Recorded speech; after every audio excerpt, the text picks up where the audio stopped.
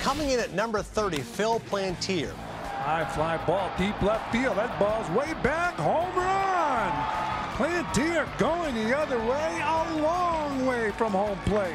It's only fitting that the player filling the lowest numerical spot in our list also has the lowest stance. Plantier's exaggerated crouch almost seems too strange to be real, but it was. And it didn't stop him from slugging 91 home runs over 8 seasons in the majors. He was also fortunate enough to work with the legendary Ted Williams while playing in the Red Sox minor league system. Perhaps he picked up a trick or two from Teddy Ballgame, who just happens to be the next player on our countdown. Did anybody have, and we know none of us saw it live, but did anybody ever have a better batting stance than Ted Williams? Paso pitches, Williams swings, there's a high drive, going deep, deep, it is a home run. That any time you're in the batter's box, in a relaxed position, in a ready position, in a striding position, in a swinging position, everything should be in balance. Ted has that way, you know, he's sitting there kind of the restless, sort of ready to do, and then that beautiful swing of his, and then boom, you know, out of the park, or the double to the wall, you know, whatever it is. But as far as batting stances are concerned, you're not going to be a baseball genius to look at his and say, that's how I want my kid who bats left-handed. That's the batting stance I want him to emulate. From old school to new school, next up on our list is 2020 World Series champion Cody Bellinger. When I first saw Cody come into the league, it's a unique batting stance, very erect, and he has that way of, see where he's looking straight at the pitcher, a unique batting approach. You know, I think as a kid, as long as everyone, I don't remember like working on my swing. I would just like go in the cage and just try to hit the ball, you know. I didn't even work on it in high school, really. I was just going out there and swinging. So, I don't know. I just always picked up a bat, and that's what felt most comfortable. The hips go first, and the shoulders and the hands stay back, and that creates that torque through the midsection, and that launches the bat. Just, I don't know, man. Just like the comfortability of it is just way more comfortable to me. Getting bad habits when it's over here and just not completely natural to me. And I've always been, you know, wiggling it this way, so just try to get back to that and still making adjustments. Coming in at number 27, it's another Boston Red Sox legend, Carl Yastrzemski. Carl Yastrzemski, without a doubt. In fact, I used that all through high school, all through the minor leagues, and up until my first full season in the major leagues, up until the All-Star break. That was my memory. Oh, sure. Of Carl. Yeah. How high he used to hold the bat. I mean, touching the sky. Yeah, that was very early in his career. That was actually the '67 year, the Impossible Dream Team, and he was way up here with the bat. Listen, whether you hit right-handed or left-handed, kids my age, 55 and above, probably 60, they all emulated Yastrzemski. With the bat high, everybody that I knew growing up playing Little League Baseball emulated the great Yaz. One of the most universally beloved players of the century, Prince Fielder made his money via the long ball. Fielder lays into one. Deep right center field. Prince Fielder! A walk-off winner! I just remember like just a stocky guy. He was on the plate and just like kind of a little bit of waggle, and it was very simple. And the thing that stands out to me is like the finish. Like he did it was like a lean back finish is what stood out to me. Now there's a fan here who is dressed like Ichiro, acting like him almost to the exact point. He's watched him once or twice before. You can tell he's done this before. The most unique batting stance I saw, and it was an honor and a privilege to play with this guy, was Ichiro Suzuki. The man would come up there, he would slide, he would slap the ball all over the place, and he would drive it deep if he needed to. It was amazing to hear a guy with that many hits over the course of his career talk about he's always trying to find ways to improve and had to work on it. So anyone out there watching, even the best hitters in this game are always trying to find ways to get better. Everybody's different. I mean, if you could say, you look at Ichiro's stance, okay, time out, pal. This is not the way you hit in the big leagues. Maybe this works for you in Japan, but this is not the way you stand, right? Fortunately, no one said that to Ichiro. And, you know, this improbable stance gave him the remarkable Hall of Fame career that he's had. Coming in at number 24, the Sultan of SWAT, Babe Ruth. There it is. It's going, it's gone. The greatest home run hitter of all time, Babe Ruth, was a magical name. Well, he stood in the back of the box, very upright, and with his feet pretty close together, and he kind of leaned over just a little bit, you know, and he had this tremendous swing. If he'd missed, he'd probably turn completely around him. He had great wrists, but he would step in as you'd make the pitch. He'd try to time his stepping into the ball. From the great Bambino to the childish Bambino, Juan Soto is up next on our list. And Juan Soto has just gone deep, and the Nationals take the lead 3-2 in the fifth. What Soto does really well is he maintains his head position, much like a Tony Gwynn, so he can handle the strike zone very well. Doesn't have a lot of movement. Many times you see a lot of guys with leg kicks, big weight transfers. It's pretty simple. While his nickname and raw power evoked comparisons to Babe Ruth, their batting stances couldn't be more different. The most peculiar stance, barring maybe Stan Lopata, that I have ever seen, but it worked, the human corkscrew. Musial applied without all of the theoretical underpinnings that Ted Williams had, the same principle, hips, hands, feet, torque, drive from the hip. He had a very unique batting stance. He would coil up almost like a cobra would, and then spring out of his stance and hit line drives all over the field. It was a whole body assault on the ball and on the pitcher, and it sure started ugly and finished pretty. Up next on our countdown, it's the late, great Joe Morgan.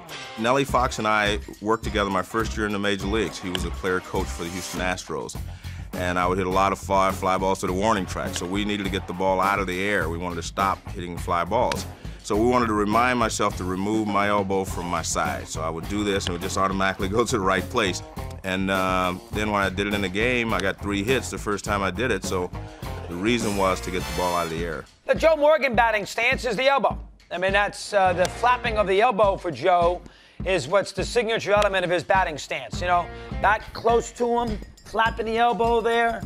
That is the signature aspect of that left-handed hitter, number 8. Joe with the flat. Boom. Coming in at number 20, number 2, Derek Jeter. Base hit to right field. Here comes Richardson. Here's the throw from Markakis. Richardson is safe. Derek Jeter ends his final game with a walk-off single. Derek Jeter, where fantasy becomes reality.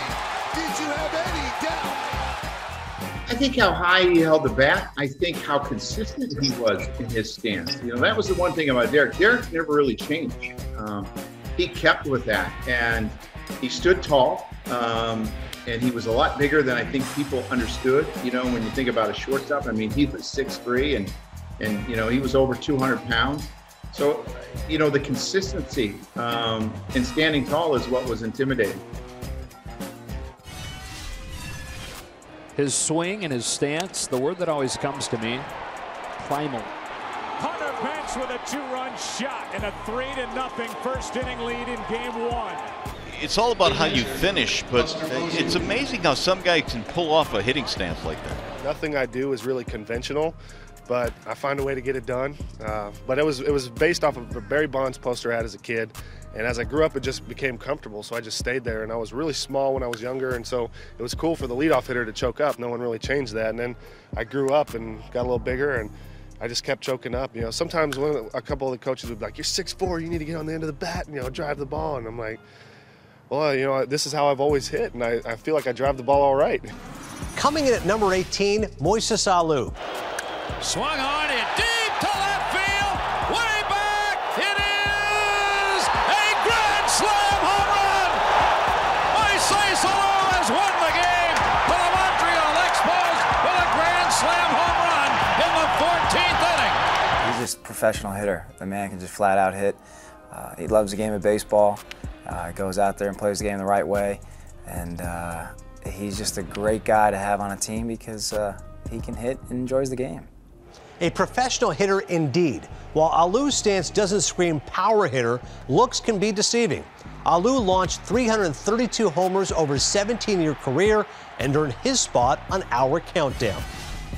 Coming in at number 17, it's Mickey Tettleton. Well, I'll tell you what, Dave Henderson not going to get this one. Boy, Tettleton put it almost on the roof. Wow.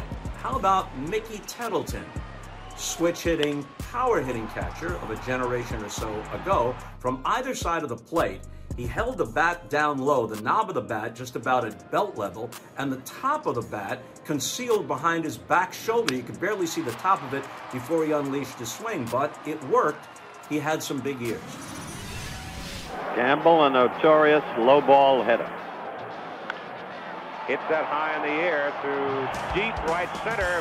To the wall they go looking. It's gone. With one swing of the bat, and you're tied at 2.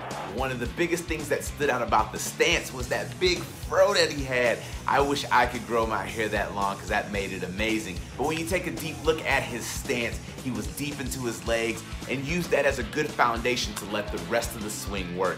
If you think of a house, the foundation is the key.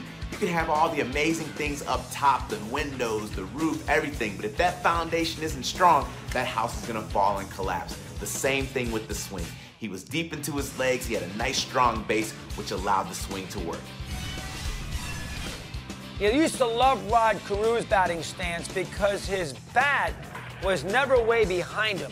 He kind of kept it out there, right, sort of not too far back with his shoulder, which allowed him to slap the ball around really, really well.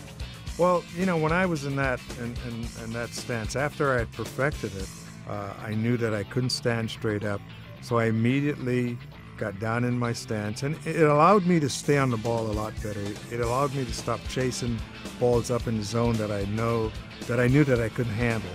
So it forced me to really,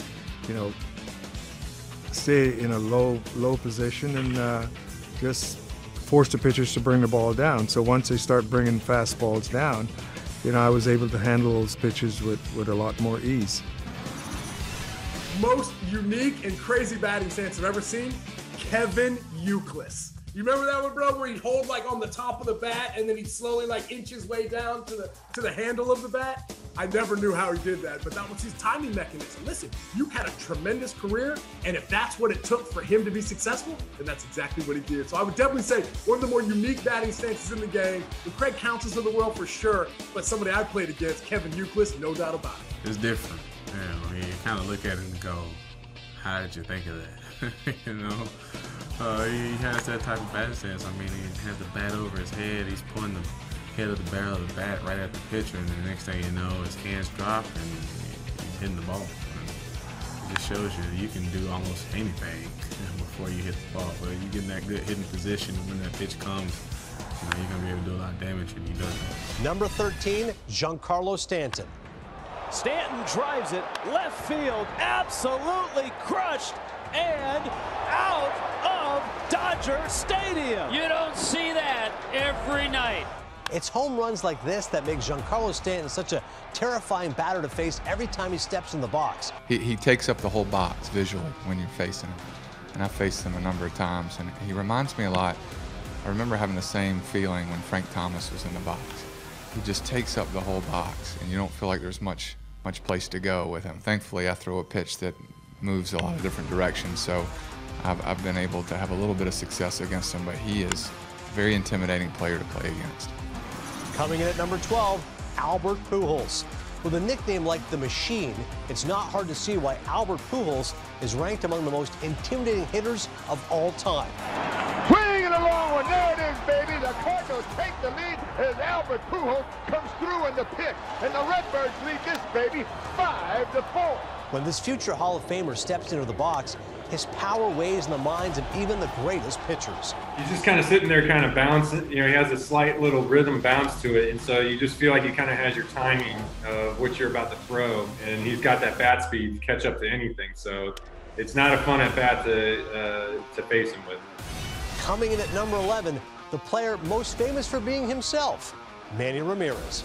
What I remember about his stance is I never wanted to see it when there was a big run to be driven in. That's what I remember the most. Off the bat of Ramirez, a leap and it's gone. A 2-homer inning for Boston, and they've doubled their lead. It's 4-0. Manny was a guy with a leg kick that was very controlled. His balance was outstanding.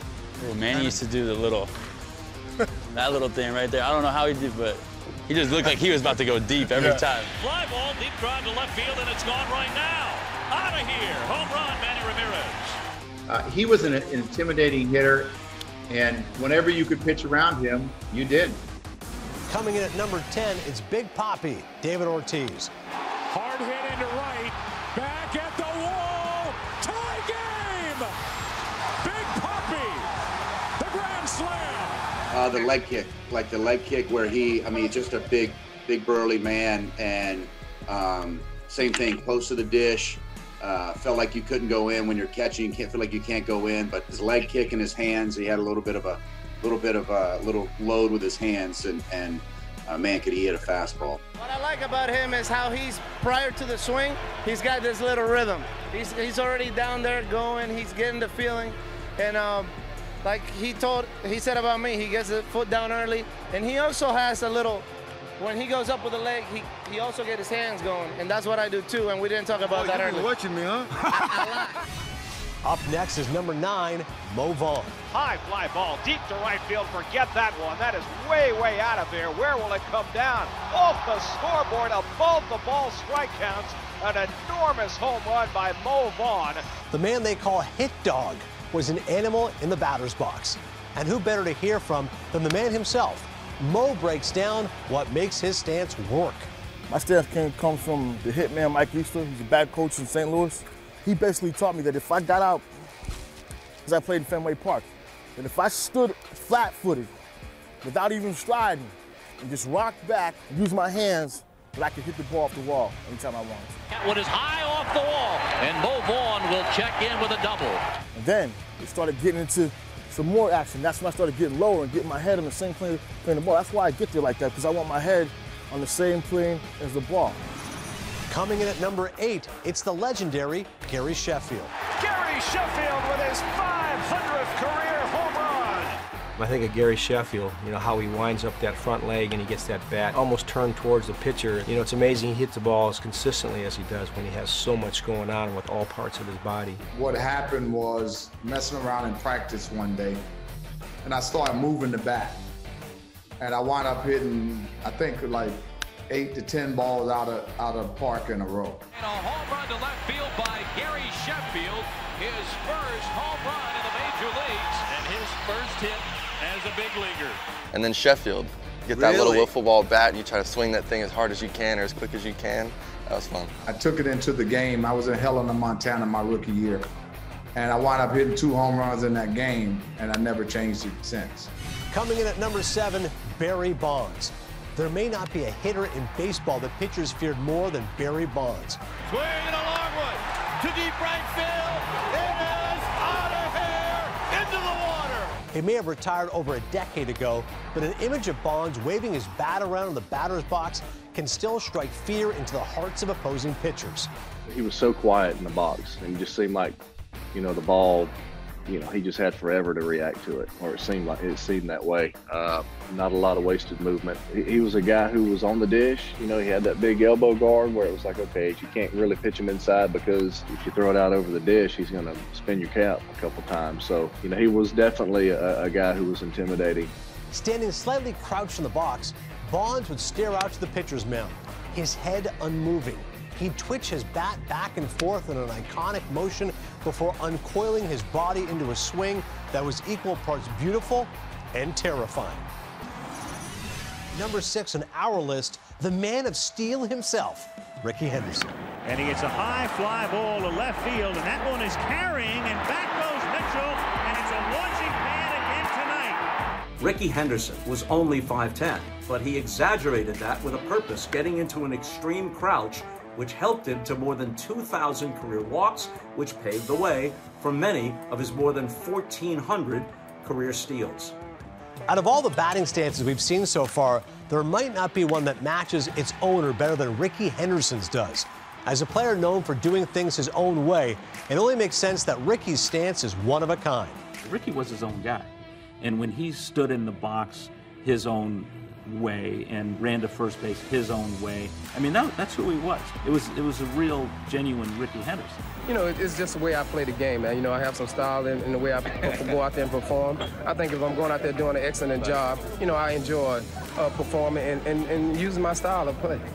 Coming in at number 5, Julio Franco. Basically, like you see him standing with the bat over his head and not waggling the bat, that was my stance. I just saw myself, so I always looked at that guy as the guy. Franco's stance incorporates the most interesting parts of 2 other stances on our list, Moises Alou and Kevin Youkilis. Franco stood awkwardly with his knees pointed inward like Alou, but held the bat high above his head and pointed straight towards the pitcher like Youkilis. It was a bit like a Franken stance, or rather, a Franco stance. And good Lord, I hope my sons don't imitate it, because they'll strike out in every Little League game they play in. But only Julio could do it. I think it's proof again. Sometimes we try to make players into robots. Everybody should swing the same. Everybody should throw the same. You know, the good Lord gave people like Julio Franco special gifts, and fortunately he didn't listen to anybody and hit the way he was supposed to hit and had a great career. Coming in at number 4 in our countdown is Jeff Bagwell. You know, people always joke about that I messed up an entire generation of kids in Houston, which I agree, because I remember my daughters, they really didn't see me play, but, you know, they see pictures of me. So when they started softball, the first thing they did is spread out and bend their knees, and I was like, oh, my God, what's going on here? Well, I think about it, and he'll probably tell you the same thing. How the heck did he hit in that crouch? You know what I mean? It's just like, you know, he stepped backwards with his back foot. You can't teach that. You know, you're supposed to step forward with your front foot, not lead with the back foot in baseball. See, everybody's comfortable in different positions. You know, you got to take your time to find it. You stuck with it and hit a lot of bombs. I know that. There's a drive back into left field. It is up. It is gone. Holy Toledo, Bagwell bags another one. Oh, was it a poke? It was basically my attempt to get my head to stay still the entire way. And I kind of learned that by watching Tony Gwynn. That was the idea, nor did I think that my legs were going to be that wide and I was going to drop my hands and step backwards. Everything I would never teach. Craig Counsell? Hey, don't knock it. Strange as it looked, he was twice a World Series hero. On the other hand, I don't see any of his current Milwaukee Brewers emulating their manager's stance. My batting stance came from getting released. I got released by the Dodgers. I was not getting any hits. I couldn't square up the baseball, and I was just trying to find a way to hit a ball hard. Back into the corner. This ball is gone. 3-run home run, Counsell. It's so different. You know, there's little things about everyone that you can kind of pick up on, but Counsell's was just so. It was so different. It sticks out. I look at it right now and I don't understand what I was trying to accomplish, but it worked, and you know, it got me some hits and it got me back going, and frankly, it got my career back going. So you got to go with it. The number 2 batting stance of all time, Tony Batista. Batista with Toronto, man. I thought mine was bad, but he got me beat. I would imagine there would be a number of people that their first thought would be Tony Batista, because when you see him when the pitcher's starting his windup and you're thinking he's not even ready. You take a look at his setup position, that wide open stance, numbers and letters on his chest square up to the pitcher, but his first move is a more traditional kind of setup. The thing with Tony, though, was cool is when he started to do his upper body back this way, it was really only his feet that were out of whack. And then his stride went into home plate, so he was about normal when he would square something up. Quite often, he is right near the back of the line. Sometimes you might even think outside the batter's box. And anybody that teach you how to hit will tell you got to have your hands above the strike zone and just swing down. And I don't understand how can he have the bat here and then get ready and hit down on the baseball. There's a drive, and this game is over. Tony Batista's second home run of the day. I don't know if I've ever seen someone look straight at the pitcher like this, and then he's coming in like this, and then just hitting balls straight up. It was so great. That's my favorite stance. And now the moment we've all been waiting for, the number 1 batting stance of all time. And Ken Griffey Jr. will start the inning with his 3rd attempt at hitting a home run in 8 straight games. A high drive to right field. This ball is gone! It's iconic, it's intimidating. If the word cool had a batting stance, this would be it. His hitting was really phenomenal. To be able to go up there, if you go back and look at Ken Griffey Jr.'s first at-bat to Ken Griffey Jr.'s last at-bat, it's the exact same stance. You know, the first thing that comes to mind is to think of Ken Griffey Jr.'s immaculate swing. Just that sort of pulling it out as if, oh yeah, the most logical thing is for that ball to be out of this park. Oh, holy cow. That may have hit the warehouse, and they announce it did. At some point in every baseball fan's life, they've stepped into the box, turned their hat backwards, and wiggled their bat just like number 24. It's got to be Griffey, right? I mean, didn't every kid, well, at least my age, every kid growing up in the backyard playing wiffle ball was doing Ken Griffey? And to see him get into a groove like none other, it seemed like every time he would come to the plate in the Kingdome that he was going to hit a home run out. That's just the presence that he had. Now Griffey unloads to deep right. The game is over. This has to be one of the most dramatic wins the Mariners have had here in the Kingdome. From the iconic bat wiggle to the smoothest follow-through of all time, the kid stance is as close to perfection as you can get.